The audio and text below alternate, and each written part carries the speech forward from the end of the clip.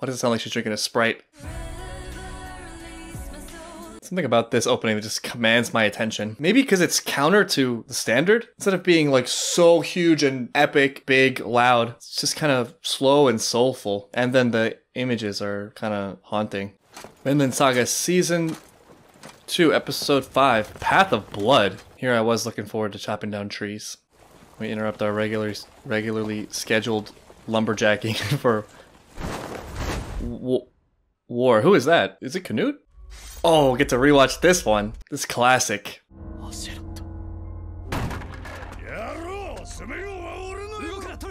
What's Thorkel up to?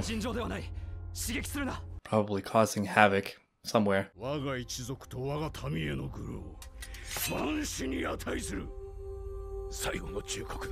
God, I remember watching this for the first time. It just escalated so quickly.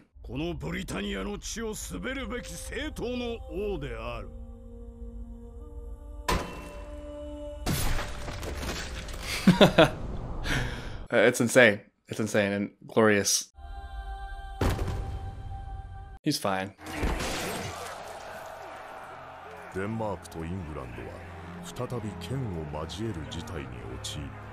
That's a lot for Canute to take on his first time as king.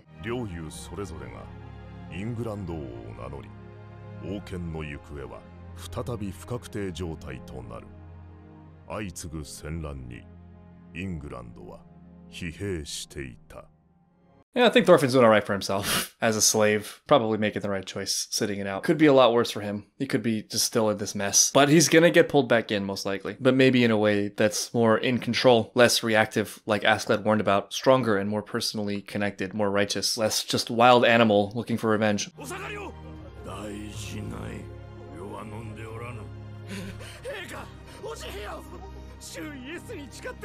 Oh, the dog.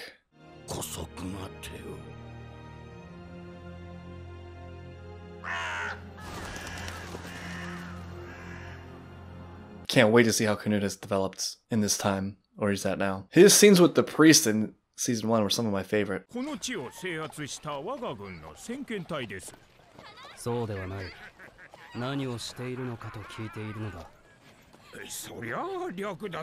Yes, the land.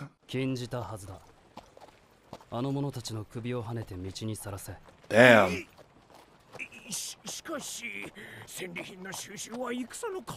Following orders is a military custom. Gunner. You do it. You do this thing that is unpleasant. Ooh. Bunch of familiar faces.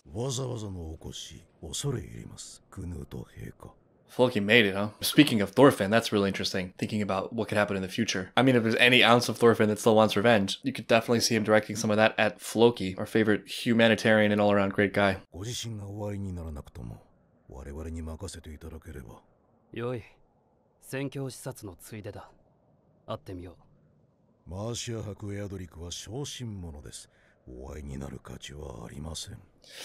Why does it feel like Floki's trying to keep him out of it?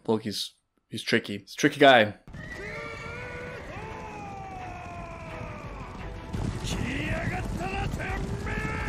There's Thorkel, causing mayhem as expected. The man knows who he is.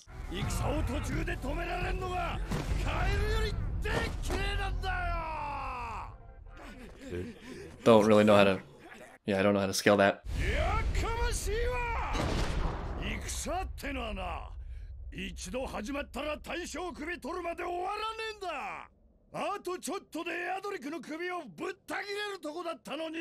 is the weirdest comic relief character of all time. Comic relief of wanting to drink the blood of your enemies, decapitated heads.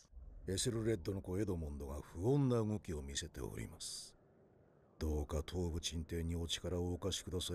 you go, you got a new mission. It's a very brave men. Put their hands on Thorkel.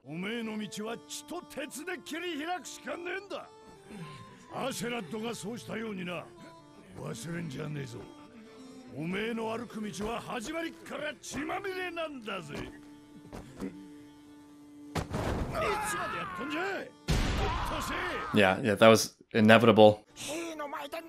I mean, he can do it. I was thinking that he just justifies his worth enough that he can say whatever the hell he wants.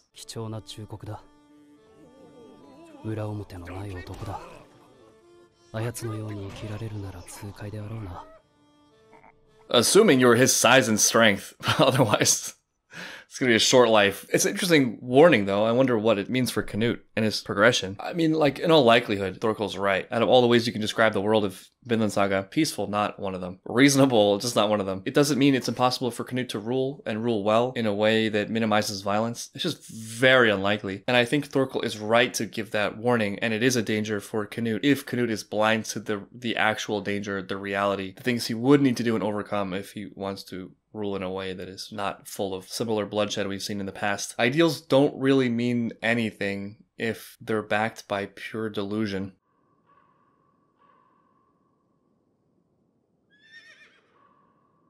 So, interesting catch-up, Canute. He's still on this path of blood.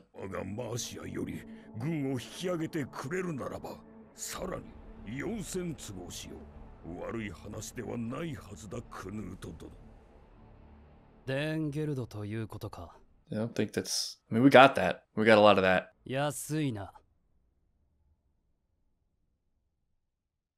Yeah, I mean, am I right in assuming he's controlling an empire at this point? Is the implication of that he just killed those...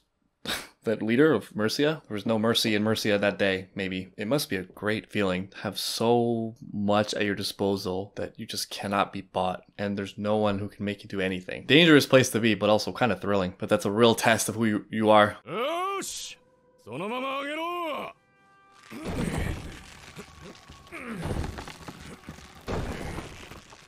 Oh, good. Oh, good. Lumber. I was getting worried there for a second. One of these things is heavier than the other. I step on your silver for some reason.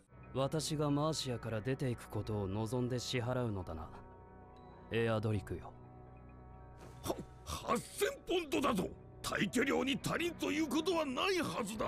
some things can't be bought.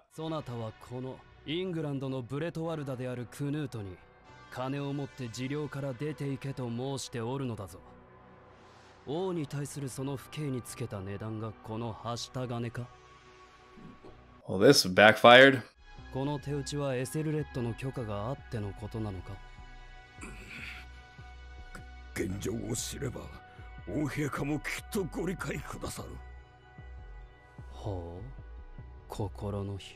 Damn, Canute just has them totally.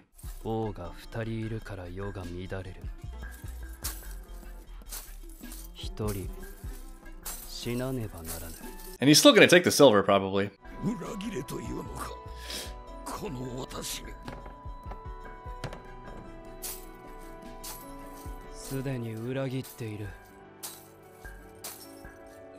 Right. Edric, this is the best path for you. Way better than the alternative. You know what's coming to mind watching this scene is remembering the warning of King Sven to Canute, talking about the crown. That really beautiful scene. The crown just wants more. Nobody actually really wants money itself, right? It's always going to be a means to an end to something. For a lot of people, it's just not having to do the things you hate doing, not having to answer to people you hate answering to, having access to things that we covet. But there's a point at which money stops being able to buy you things, and then what's next is power. And of course, there's a correlation, because oftentimes the way to exert influence on other people is by giving them things that they want, which oftentimes can be bought. But it can't buy everything, especially when people are full of conviction about what they're worth, or what their ideals are worth, or what they're defending is worth. At which point you go up the chain of escalation, and it's like just force, exertion, destroying people, removing them from your path, etc. Does Canute have some kind of holy mission? Does he have some kind of greater plan? Or has he fallen exactly into the trap that King Sven warned him about? Oh, are we seeing what happened before the poisoning attempt? Did he try to poison him? You killed the dog, Edric. You deserve to die.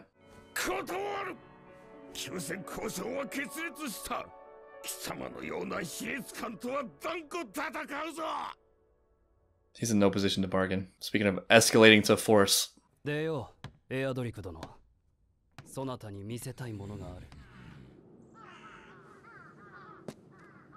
What are we looking at?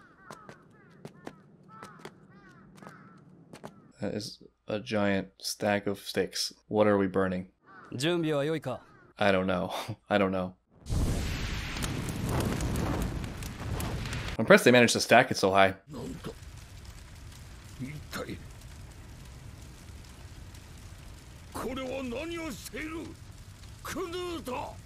Something real bad just happened.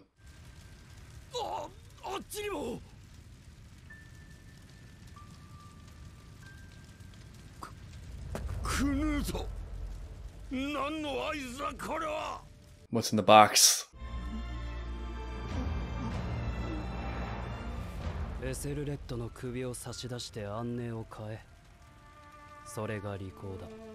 was a very effective display. But notably, if I'm understanding this, he didn't actually do anything, so burn some sticks. But I believe he would. I mean, I don't think he's...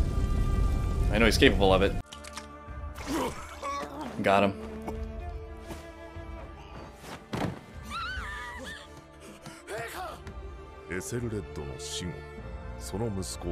Don't eat or drink anything ever. What a shock! Surprise! Told you not to eat or drink anything. Thorgal does not approve of this poisoning. He just wants to smash.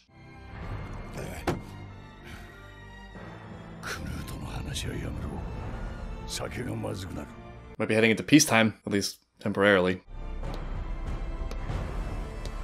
Man, Canute, the incompetent son, who was seen as a nuisance by his father, doing what Sven couldn't.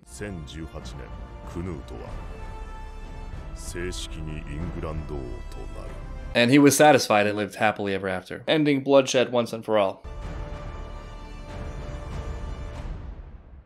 Mixed feelings. It's terrifying. It feels dark. At the same time, it's hard not to admire the trajectory, the growth, just in terms of where he started as this quiet, shy, terrified little child to conqueror of lands and kingdoms. Like, what would Ragnar say if he could see him now? Why do I get the sense that Canute taking control of England is the start of the conflict? So I wasn't expecting to see Canute this episode, and it's interesting to get this catch up on him to add more to the mixed feelings I have about this. He's kind of ruthless and cutthroat. Obviously has no problem just murdering people in his way or people who are not living up to his ideals. At the same time is trying to avoid violence when he can. The danger, I guess, is that he's the judge, jury, and executioner. There's no real checks for Canute. You can imagine someone getting lost in that. What keeps him grounded? It's not that he has no ideals. It's not that he's this bloodthirsty monster. I recall him talking about creating a paradise on Earth, and so he has a vision that it's connected to, and he stands for something. Just as a gut feeling, I don't trust it when people are claiming they're going to like fix everything or fix some fundamental element of humanity through any kind of engineering, especially when that comes with the concept of the ends justify the means. Because the ends, paradise on Earth or just peace or whatever, it's not really a guarantee or not something you can ever force on humanity. Maybe you can have a good period of time, but you're not gonna just change human nature. In the meantime, what kind of carnage are you creating? What kind of atrocities are you committing yourself? And even if we could theoretically achieve the ends you want, how do we know that you are the correct judge of the idea that those ends are the correct ends or the noblest ends that justify mass death, let's say, or even just localized death? Thinking about Canute in this episode compared to the broader picture we've seen so far from Vinland Saga, there's a lot of characters that seem to want peace, or at least a few notable ones. Thor's, who's basically Jesus for us, desired peace himself. You can't really say that Canute and Thor's are the same. I wonder where Thorfinn fits into all this, because he has Thor's as his reference point. He has been down the road of just mass violence and is suffering for it and trying to work through it. Whether or not he comes out of it right away or comes to a peaceful place immediately, I think that's probably where he's headed. What happens, I wonder, if Canute and Thorfinn come into conflict? What happens if they meet again?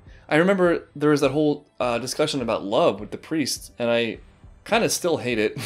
Like, I hate the final assessment that the priest came to. Not that there isn't some truth to it. You know, there's some truth to the idea that people love conditionally. There is somewhat of a contradiction, if you really think about it, to deeply loving the people you know, but seeing people you don't know as sort of inhuman in a sense, or not having the full weight of a human soul that you attribute to the people you actually do care about. because they're also human. They have the same human reality that your loved ones do. But what I didn't like about it was the separation from nature, that God's love exists in like the animal world or the natural world, in the snow and the trees, etc., but that somehow doesn't extend to humans and the way humans are. If you're going to go that route, if you're going to say that God created all this divine beauty, then you have to attribute that same beauty to exactly the way humans are in the full capacity and the full range of what they are, which includes what he would call discrimination, forming tight bonds with people, protecting your inner circle and your loved ones, etc. There's a reason that exists. It's not an accident. Should you love someone or be able to love someone who is threatening the people in your inner circle? Yeah, maybe on some level, you can understand them and still take preferential treatment. If you stand for everything, you stand for nothing. Going back to Thor's, I don't think that's what Thor's was. I think Thor's is higher than that. I think Thor's did deeply love